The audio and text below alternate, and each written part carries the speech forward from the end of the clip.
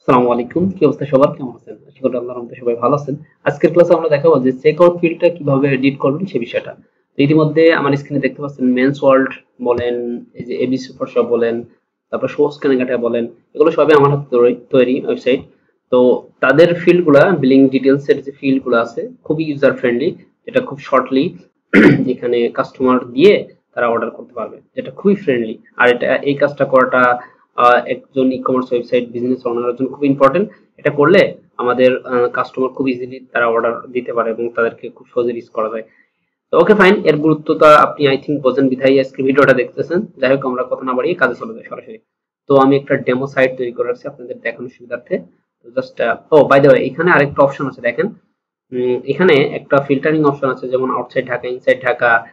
এখন যদি আমি এই যে আমি যদি ইসে চলে যাই, কি বলে, মেন্স ওয়ার্ল্ডে, যদি দেখুন এখন কি সে আছে, আউটসাইড ঢাকাতে 150 টাকা আছে, তাই না?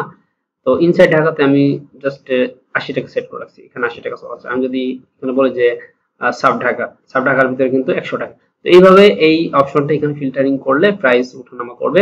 এই সিস্টেমটা খুব ইম্পর্টেন্ট এবং এটা আজকের ক্লাসে দেখাবো না, আজকের ক্লাসে দেখা দেখুন অনেক বড় হয়ে যাবে। নেক্সট ক্লাসে ইনশাআল্লাহ এটা দেখাবো, ঠিক আছে?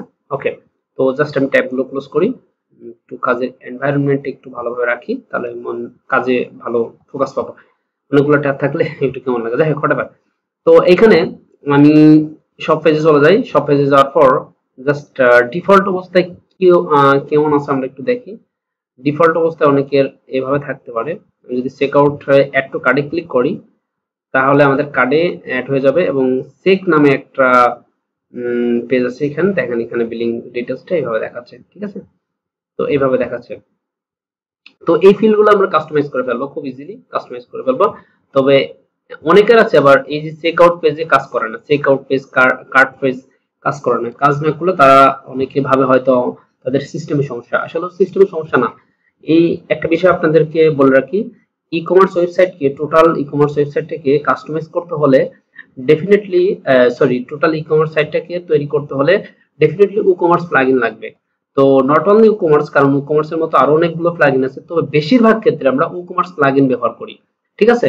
তো এই WooCommerce প্লাগইনের কিছু রিকোয়ারমেন্ট আছে, যে WooCommerce প্লাগইনটি আপনি ওয়েবসাইটের মধ্যে রান করতে হলে ডেফিনেটলি 4টা পেজ লাগবে, যেমন cart page, checkout page, my account page এবং প্রাইভেসি পলিসি। এরকম কিছু পেজ আছে যেটা এসেনশিয়াল। WooCommerce প্লাগইন এই পেজগুলো ছাড়া কোনোভাবেই তার অ্যাক্টিভিটিসটা রান করতে পারে না। সেজন্য এই পেজগুলো থাকতে হবে। তো অনেক সময় আছে যে আপনাদের ওয়েবসাইটের মধ্যে ওই পেজগুলো মিসিং হয়ে যায়। দেখেন এখানে, দেখেন cart page, checkout page, my account page, হ্যাঁ, এগুলো খুব ইসেনশিয়াল। তারপর সব সব পেজ, একটা দুইটা তিনটা সাইটটা, এই সাইটটা খুবই খুবই খুব important for e commerce website. আর আপনি যদি ই কমার্স ওয়েবসাইটে ওয়ার্ডপ্রেস দেখেন, তো সেই ক্ষেত্রে আমি মনে করি যে আপনি WooCommerce ব্যবহার করছেন, তো WooCommerce এই সাইটটা খুব এসেনশিয়াল। তো আমি ধরে নিলাম যে কটা আছে। তো ধরেন উদাহরণস্বরূপ আপনার এখানে চেকআউট পেজটা নাই, ফর এক্সাম্পল আমি বোঝাচ্ছি। তো আমি একটু ডিপলি বোঝাচ্ছি, বিকজ অফ আপনাদের এইভাবে না বোঝালে আমার কাছে মনে হয় যে আপনাদের কাছে কিছু অপূর্ণতা থেকে যায়। তো সেই ক্ষেত্রে আমার কাছে কেমন দায়বদ্ধতা লাগে, এই জন্য আমি একটু ডিটেলস বোঝানোর চেষ্টা করি। যাই হোক, তো এইখানে আমরা কি করলাম, WooCommerce এর চেকআউট পেজটা ডিলিট করে দিলাম। ডিলিট করে দেওয়ার পরে ফলে আপনারা যদি এখানে এসে রিলোড দিই, তাহলে দেখবেন পেজটা নট ফাউন্ড দেখাবে, মানে এটা কাজ করতেছে না। তো সেই ক্ষেত্রে আপনি খুব সহজেই এটা WooCommerce প্লাগইনটি ইনস্টল করার পর আপনার যদি এই সাইটটা পেজ একটা নাও আসে, তাহলে কোনো সমস্যা নেই। আপনি সুন্দরভাবে সেটটা পেজ ক্রিয়েট করবেন, যে কোনো নামে ক্রিয়েট করতে পারেন। ক্রিয়েট করার পর আপনি সরাসরি গুগলে চলে যাবেন। যদি বলি যে WooCommerce শর্টকাট, চেকআউট শর্টকাট, এরকম কিছু লিখি, চেকআউট বা কার্ট, এই শর্টকাট লিখলে আমাদের WooCommerce এর ডকুমেন্টেশনের জন্য WooCommerce এর অফিসিয়াল ওয়েবসাইটে নিয়ে চলে যাবে। দেখেন এখানে আমি চলে আসছি, আসার পর স্ক্রলিং করে একটু নিচে আসলে দেখবেন এই 4টা পেজের জন্য বা 5টা পেজের জন্য এখানে ইয়েটাও আছে, ট্র্যাকিং করার জন্য আছে, যে শর্টকাট গুলো এখানে দেখাচ্ছে। তো এই শর্টকাট গুলো জাস্ট এখান থেকে কপি করবেন। কপি করার পর আপনি একটা পেজ ক্রিয়েট করবেন, যে কোনো নামে। ধরেন আপনার তো চেকআউট পেজটা নট ফাউন্ড দেখাচ্ছে, তাই না? তো সেক্ষেত্রে এক্সাম্পল হিসেবে আমি একটা চেকআউট পেজ ক্রিয়েট করতেছি, যে কোনো নামকরণ, যে চেকআউট লিখতে হবে এরকম বিষয়টা এরকম না। তো আমি ধরেন এখানে চেক বাই রুবেল এরকম কিছু লিখলাম, হ্যাঁ। লেখার পর আমার এই শর্টকাটটা এখানে দিয়ে দিতে হবে। দেখেন এখানে শর্টকাটটা দিয়ে দিতে হবে। তো শর্টকাটটা ইম্পর্টেন্ট না, শর্টকাটটা ধরেন আমি শর্টকাটটা দিলাম না, শর্টকাটটা ডেফিনেটলি ইম্পর্টেন্ট না ভুল, তবে ফার্স্ট আমি বোঝার সুবিধার্থে শর্টকাটটা ইম্পর্টেন্ট আমি দেখাচ্ছি। ইম্পর্টেন্ট কোনটা? ইম্পর্টেন্ট হচ্ছে আমি দেখুন চেক আউট পেজটা ক্রিয়েট করছি, তাই না? আপনাদের এই দেখেন এখানে কিন্তু চেক আউট পেজ ক্রিয়েট করছি, বাট চেক আউট পেজে কিন্তু কোনো কিছু কাজ করতেছে না। তো এই চেক আউট পেজটা ডেফিনেটলি আপনাকে WooCommerce সেটিংসে গিয়ে এটা সিলেক্ট করে আসতে হবে। নট অনলি চেক আউট, আপনি যদি আদার্স পেজগুলো ডিলিট হয়ে যায়, যদি cart page, check out page, shop page, my account page, সবগুলো এইভাবে আপনি সিলেক্ট করে দেবেন। কোথা থেকে? ই-কমার্সের সেটিংস যাবেন, সেটিং থেকে অ্যাডভান্সে আসবেন। অ্যাডভান্সে আসার পর এই যে এইখান থেকে দেখেন এখানে দেখাচ্ছে cart page, check out page, my account, privacy policy, এগুলো এখানে দেখাচ্ছে। তো জাস্ট আমরা কোনটা পরিবর্তন করছি, এই যে চেক লিখলে এখানে আমাদের পেজটা এখানে চলে আসবে, এই যে চেক বাই রুবেল। জাস্ট আমি এটা সেভ করে দিলাম।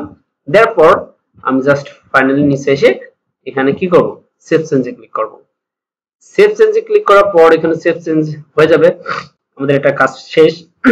এবার আমি যদি চলে যাই আমাদের ইয়েতে, কি বলে, চেকআউট পেজে এখানে চলে আসার পর আমি যদি একটু রিলোড দিই, তাহলে দেখবো আমাদের চেকআউট পেজে কোনো কিছু শো করতেছে না। তার কারণ হচ্ছে যে আমরা চেকআউট পেজের ভিতরে আমাদের ডিজাইনটা এখানে এখন রাখি নাই। এখন আপনি যদি কোনো প্লাগইন না ব্যবহার করেন, আই মিন পেজ বিল্ডার ব্যবহার না করেন, যদি অন্য কোনো আদার্স পেজ বিল্ডার ব্যবহার করেন, তো সেই ক্ষেত্রে আপনি এই চেকআউট ফিল্ডগুলা আপনি এডিট করতে পারবেন না। দ্যাট মিনস আপনার WooCommerce এর শর্টকাট ব্যবহার করে আপনি চেকআউট ফিল্ডগুলো এডিট করতে পারবেন প্লাগইন ব্যবহার করে। সেটা আমি একটু পরে দেখাচ্ছি, ওয়েট।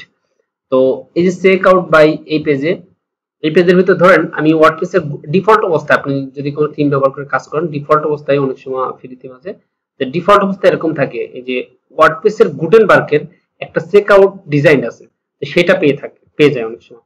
তো এইভাবে যদি আমি এখানে আপডেট দিই, এই আপডেট দেওয়ার ফলে এখানে দেখেন একটা ডিফল্ট ডিজাইন চলে আসবে। এখন যদি দেখেন এখন এখন চলে আসবে, একটু ওয়েট করে আমরা, আমি প্যান্থন ডাটা ফ্রি ইয়েটা ব্যবহার করছি, তো এই কারণে একটু লোডিং নিচ্ছে। ওকে, দেখেন এখানে কিন্তু চলে এসেছে, বাট এটা কিন্তু আপনি এডিট করতে পারবেন না প্লাগইন ব্যবহার করে, হ্যাঁ, কাজ হবে না। তো অনেক সময় হয়, অনেক সময় হয় না। তো আমি চলুন একটু দেখাই আপনাদেরকে। আমি যদি আমি একটা প্লাগইন আছে, ওই প্লাগইনটি ব্যবহার করি, ওটা আমার কাছে পার্সোনালি ভালো লাগে, আপনারা ওইটা করবেন। আই থিঙ্ক যে কোনো অপশনগুলো আপনি খুব স্মুথলি করতে পারবেন। আমি এখানে যদি লিখি, sorry for that, checkout field edit, checkout field editor and manager for WooCommerce, এটা লিখলে জাস্ট এই যে এই প্লাগইনটি আমার কাছে পার্সোনালি খুবই ভালো লাগে। এই প্লাগইনটি জাস্ট ইনস্টল করে অ্যাক্টিভ করে নেবেন। আমি অলরেডি ইনস্টল করে অ্যাক্টিভ করে রাখছি। রাখার ফলে আমি এখন মাউসের কার্সার রাখবো কোথায়? WooCommerce এর উপর। WooCommerce এর উপর মাউসের কার্সার রাখলে দেখবেন যে চেকআউট ফিল্ড নামে একটা অপশন পাচ্ছেন, জাস্ট এটাতে ক্লিক করুন।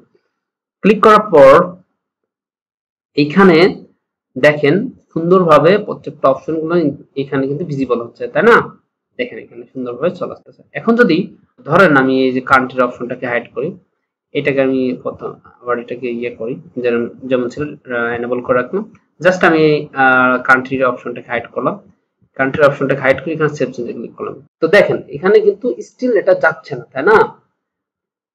অনেক সময় এটা যায় না। তো সেই ক্ষেত্রে কোনো টেনশন করার কোনো প্রয়োজন নেই।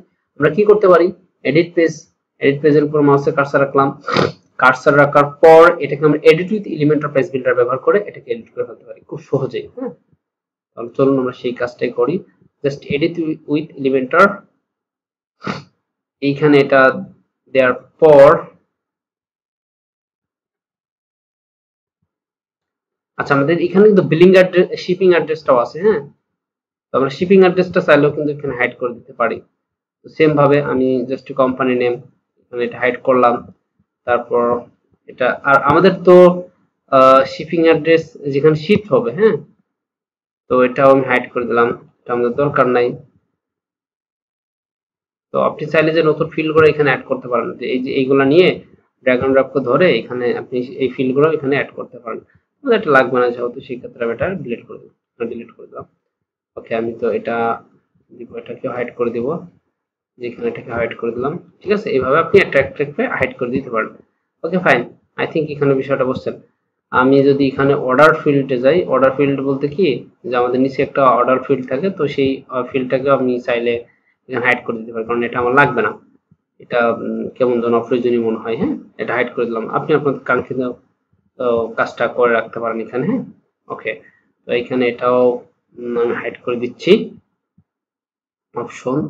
অপশন আসার পর এখানে এটা সিলেক্ট থাকা অবস্থায় ধরেন আমি এটা যে এখানে সিলেক্ট করতে সিলেক্ট থাকা অবস্থায় এটাকে হাইড করে দেওয়া যায় এইভাবে, ঠিক আছে, এভাবে এখানে হাইড করে দেওয়া যায়। আর আমাদের বিলিং, সরি ফর দ্যাট, আমার ল্যাপটপের সার্চ একটু কি হয়ে গেছে। আচ্ছা, আমি বিলিং অ্যাড্রেস এখানে লাস্ট নেম এটাকে আমি কি করি, নট রিকোয়ার্ড এবং হাইড করে দিব, এবং আমাদের ফার্স্ট নেমের এটাকে আমরা রিনেম করে আমরা এখানে এটাকে রিনেম করব। রিনেম করে আমি বলবো যে full name, if you do full name, oh sorry for that, in name, ঠিক আছে, ফুল নেম বললাম এবং প্লেস হোল্ডারে প্লেস এখানে বলছি যে নেম, ফুল নেম। আপনি বাংলাতেও লিখতে পারেন, সমস্যা নেই, আপনি বাংলা লিখলেও চলে আসবে। হ্যাঁ, ও সরি ডিফল্ট বেরো না, এটা এই যে এখানে দেবো। ওকে ফাইন, এখানে কোম্পানি এটাকেও আমি হাইড করে দিব, এটা ওদের লাগবে না, just phone number full address এটা, দ্যাটস ইট। এটা দেওয়ার পর আমি সেভ দিলাম, এন্ড দেন আমি এখানে এসে আমাদের এই যে ইয়েটা আছে না, যে ফিল্ড আছে না, এটাকে আমি ডিলিট করে দেবো, এখানে এটা রাখবো না। জাস্ট আমরা কি করব, ওয়ার্ডপ্রেসের এই সরি এলিমেন্টর পেজ বিল্ডারের আমাদের পেইড ভার্সন আছে, যাদের নাই আমার সাথে কন্ট্যাক্ট করতে পারেন। তো ওকে ফাইন, আই থিংক আপনারা সবার কাছে আমি মনে করি আছে। তো জাস্ট এখানে আমি উইজেটটা ব্যবহার করব, এলিমেন্টরের উইজেট কআউট নামক একটা অপশন আছে, জাস্ট এটাকে ড্র্যাগ এন্ড ড্রপ ধরে এখানে ছেড়ে দেব। তো এখানে ছেড়ে দিলাম, দেওয়ার পর আমাদের অপশনগুলো এখানে চলে আসছে। দেখেন এখানে বলছে যে টু কলাম কি ফার্স্ট কলাম, এটা আপনি এখান থেকে খুব সহজে আপনি এটা ডিসাইড করতে পারবেন যে এই যে এই পাশাপাশি এটা টু কলাম এবং ফার্স্ট কলাম সেকেন্ড কলাম এটা এখান থেকে সুন্দরভাবে সাজিয়ে নিতে পারবেন, ঠিক আছে। তো আমাদের মূল উদ্দেশ্য হচ্ছে ফিল্ডগুলোকে কাস্টমাইজ করা, ঠিক আছে। তো এবার আমি যদি আমাদের কাঙ্ক্ষিত ইয়েটাতে চলে যাই, পেজটাতে, এখানে আসার পর আমরা যদি চেক আউট বাই গুগল এই পেজে চলে যাই, তো দেখেন এখানে ফার্স্ট নেম, ফোন নাম্বার আর ফুল অ্যাড্রেস, ঠিক আছে, এইগুলো আমাদের এখানে রয়েছে। তো বাকি আমাদের কান্ট্রি, জিপ কোড, কিছু ফিল্ড রয়ে গেছে, তো আমরা চলুন সেই ফিল্ডগুলা দেখে আসি যে আমাদের কি কি ফিল্ড রয়ে গেছে। আমি যদি এখানে একটু রিলোড দিই তাহলে দেখতে পাবো যে কি কি ফিল্ড রয়ে গেছে, এটা আমরা হাইড করে দিব, সমস্যা নাই। আমাদের ইসের ভিতরে আমরা দেখতে পাচ্ছি যে শিপিং ফিল্ডের ভিতরে আমাদের কিছু ফিল্ড রয়ে গেছে, যেমন এই একটা ফিল্ড রয়ে গেছে, আমরা চাইলে এইটাকেও আমরা হাইড করে দিতে পারি। হ্যাঁ, জেনারেলের ভিতর গিয়ে এটা হাইড করে দিলাম। তারপর সিটি আর টাউন এটা রয়ে গেছে, এটাকে হাইড করে দিলাম, কারণ মোটামুটি আমরা এগুলো একটাও রাখবো না। হ্যাঁ, খুব ইজিলি করে ফেলবো আমরা সবকিছু, এটাকে হাইড করে দিলাম। এন্ড আমরা পোস্ট কোড এই ফিল্ডটাকে হাইড করে দিলাম, এন্ড দেন আমরা ফাইনালি সেভ বাটনে ক্লিক করলাম, এন্ড দেন আমরা চেকআউট ফিল্ড এসে এটা রিলোড দিলাম। দেখেন আমাদের ফিল্ডগুলো একদম ছোট্ট করে ফেলছি, just first name, phone number, full address. হ্যাঁ, এই যে ডিফারেন্ট অ্যাড্রেসটা রাখার দরকার নাই। আচ্ছা, আমরা যদি এখানে এই অবস্থায় যদি এখানে আমি যদি প্লিজ অর্ডারে ক্লিক করি তাহলে আমাকে বলছে যে এইগুলো দিতে। তো ধরেন আমি এখানে কিছু দিলাম এবং ফোন নাম্বার এরকম কিছু একটা দিলাম, তারপর এখানে একটা কিছু দিয়ে দেওয়ার পর আমি জাস্ট প্লেস অর্ডার ক্লিক করবো, বাট হবে না বিকজ অফ এখানে আমাদের পেমেন্ট মেথড নাই। ওকে চলুন আমরা শর্টকাটে এখানে একটা আমরা পেমেন্টে চলে আসবো, পেমেন্টের ভিতরে আমরা ক্যাশ অন ডেলিভারিটা রাখবো, কারণ অন্য পেমেন্ট মেথড দিলে আমাদেরকে আবার পেমেন্ট দিতে হবে, সেই ক্ষেত্রে আমাদের একটু ঝামেলা হবে। তো জাস্ট আমি ক্যাশ অন ডেলিভারিটা রাখলাম, তো এটা আমরা অনেকে রাখি। তো জাস্ট ক্যাশ অন ডেলিভারিটা জাস্ট এখানে সুইচ অন করে দিব, দেওয়ার পর জাস্ট আচ্ছা এখানে এনেবল মেবি করতে হয়, হ্যাঁ এখানে দিলাম, ঠিক আছে, এটা সেভ চেঞ্জে ক্লিক করলাম, এন্ড দেন এখানে সেট লোড দিলে এটা চলে আসবে আই থিংক। দেখেন এখানে চলে আসছে, এন্ড দেন আমি এটাকে প্লেস অর্ডার বাটনটা ক্লিক করব, দেখেন এখানে এটা অর্ডার হয়ে যাবে। থ্যাংক ইউ নামে একটা পেজ আছে, সেই পেজটা আমাকে এখানে দেখাবে যে ওকে ফাইন দ্যাটস ক্লিয়ার, এখানে একটা পেজে চলে আসবে যে হ্যাঁ ওকে তোমার অর্ডারটা কমপ্লিট। তাহলে আপনি টোটাল প্রসেসটা আই থিংক বুঝতে পারছেন যে এই প্লাগইনটার মাধ্যমে কিভাবে আপনি চেকআউট ফিল্ডটা কাস্টমাইজ করবেন। নেক্সট ক্লাসে ইনশাআল্লাহ আপনারা কমেন্ট করবেন যারা দেখতে আগ্রহী, আপনাদের কমেন্টের উপর বেস করে আমি নেক্সট ভিডিওটা বানাবো। ভিডিওটা কি হবে যে ফিল্টারিং করলে যে এটা inside Dhaka, outside Dhaka, inner Dhaka, sub Dhaka এরকম কিছু অপশন আছে, তার উপর বেস করে প্রাইসটা ওঠানামা করবে এবং সেটা খুব ইউজার ফ্রেন্ডলি এবং ইসেনশিয়াল। এটা নেক্সট ক্লাসে দেখাবো, আপনাদের কমেন্টের উপর ডিপেন্ড করবে। ওকে।